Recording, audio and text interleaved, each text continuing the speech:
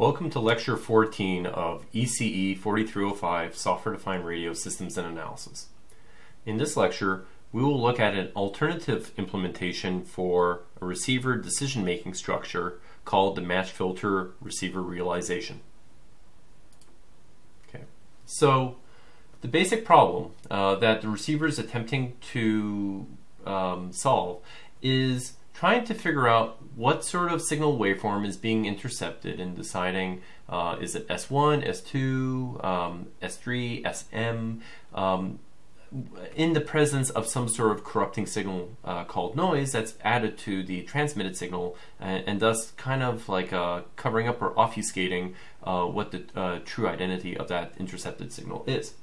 So what we want to do is if we have some sort of like time domain signal pulse, like G of t, and we add some noise to it, W of t, we get the following received signal X of t that's intercepted across some time period 0 to t.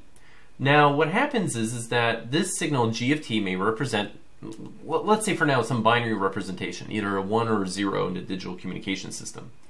And that the noise that is contributed to it is essentially a white noise process with zero mean and a power spectral density of n0 over 2 that's added.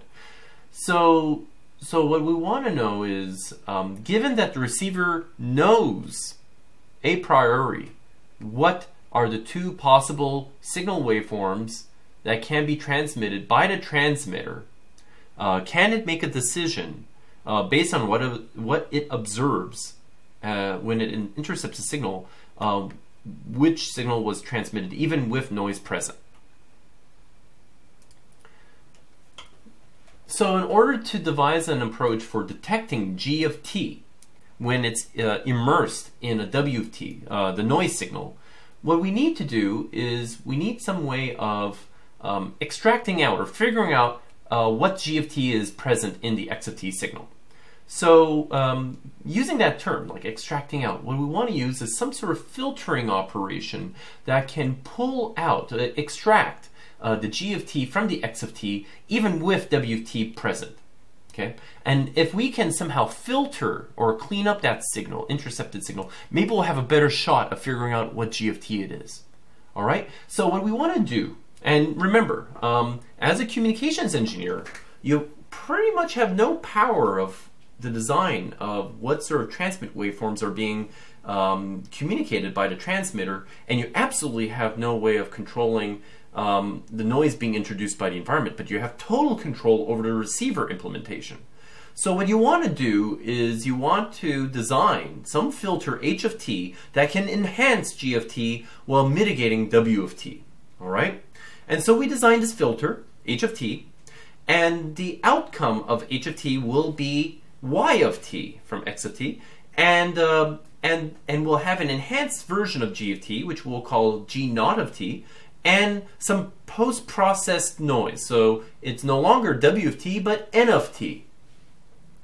So what we want to do is we want to design an H of t that makes G naught of t like as sort of obvious as possible as to what was transmitted, given that noise is present. So we want to sort of create, like, you know, we want to, as much as possible, distinguish the signal even when noise is embedded in the transmission.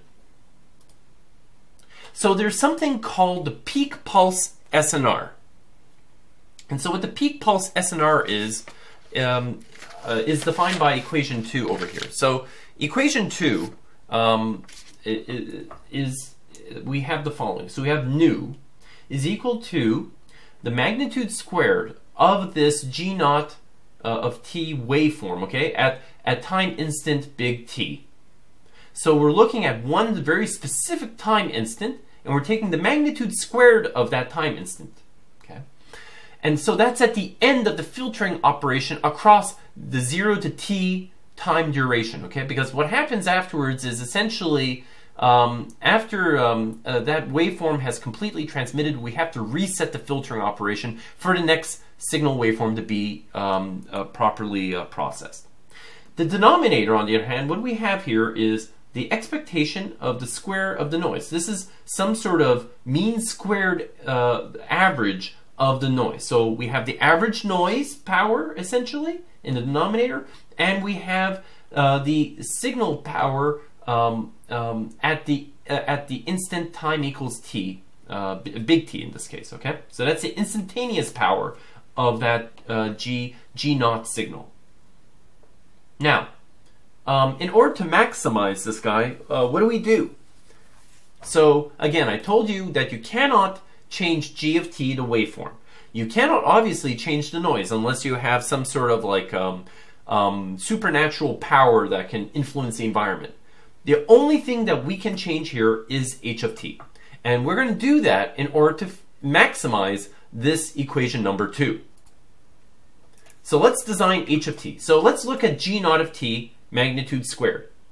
And we know, okay, so this is the beauty of working in the frequency domain. So remember, filtering is a convolution operation. So it can be kind of painful if the math is intractable.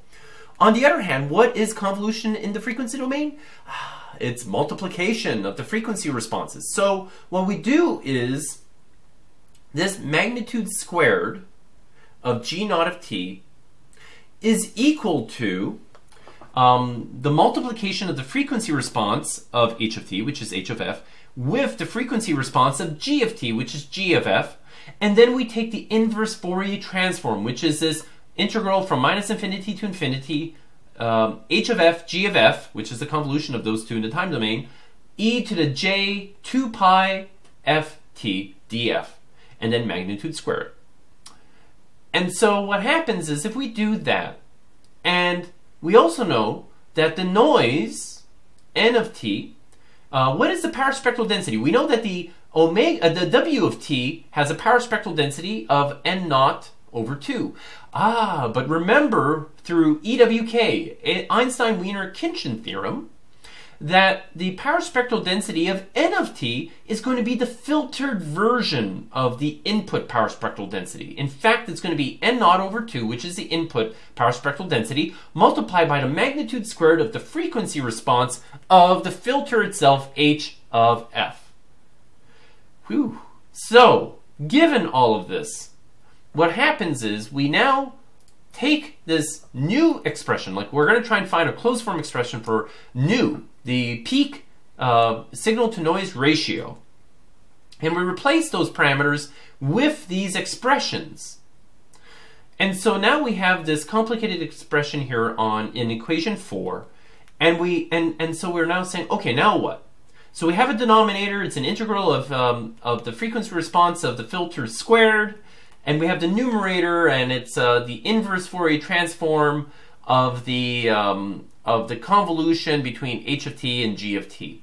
What we need to do is somehow separate H of F and G of F and isolate for G of F. So how do we do this? We use something called Schwarz's inequality in order to get a closed form solution for this signal-to-noise ratio metric.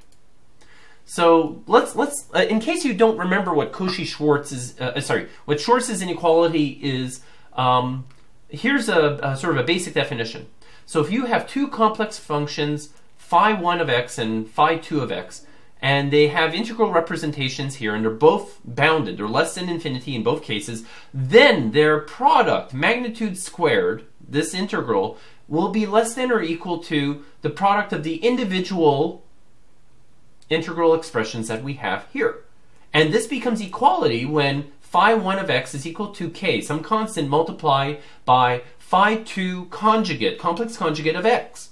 So if we use that in that previous expression, for the numerator, we can actually decompose it, this big integral expression, to the product of two integral expressions, and then let's suppose we want to have equality.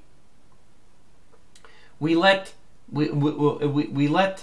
essentially h of f equal, or the optimal h of f, in order to get this equality, equal to a constant multiplied by g f complex conjugate e to the minus j 2 pi ft. And that, folks, if we take the inverse Fourier transform of that, gives us what the time domain representation of h of t, the optimal h of t, h opt of t, is equal to.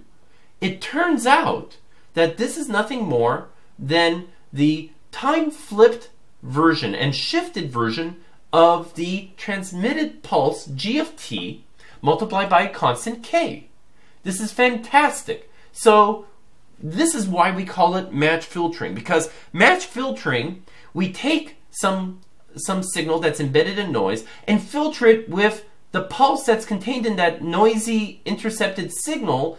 We convolve it with itself. And what that's going to do is that will create a huge peak way above the noise, and that's where we're going to sample at time instant big T.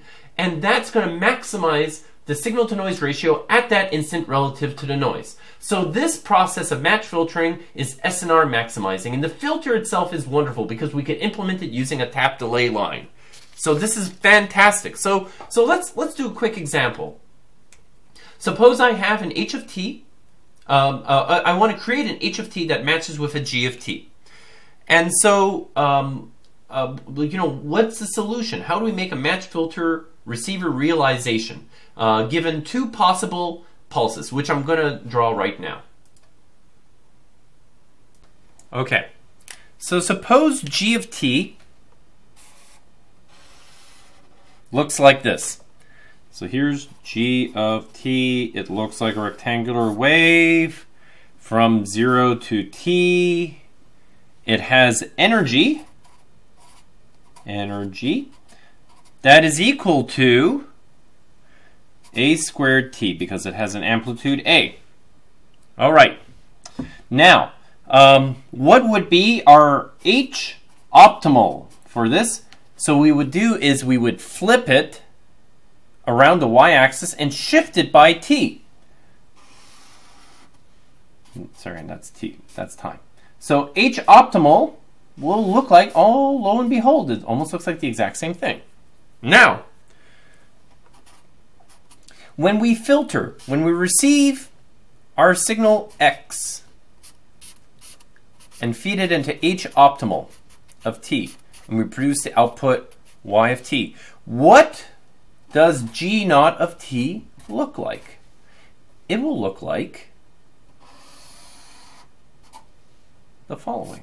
G naught of t is going to look like a triangular pulse. Why is that? Because what happens when you convolve two rectangular waves together? You get a triangular pulse that's twice the width. Now remember, for our peak signal to noise ratio, nu, we care about the value of g naught of t at big T.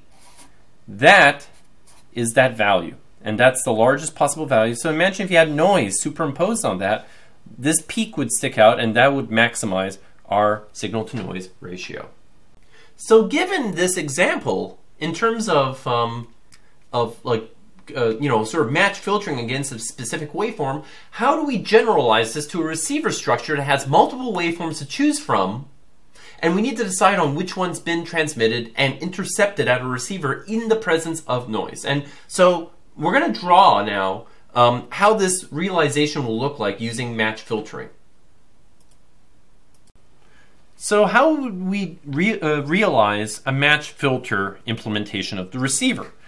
It's almost like the correlator-based approach. We would have, let's say, your incoming waveform, right, R of t, and feed it down one of four possible paths, or n possible paths. Depends on how many unique waveforms that you have to choose from.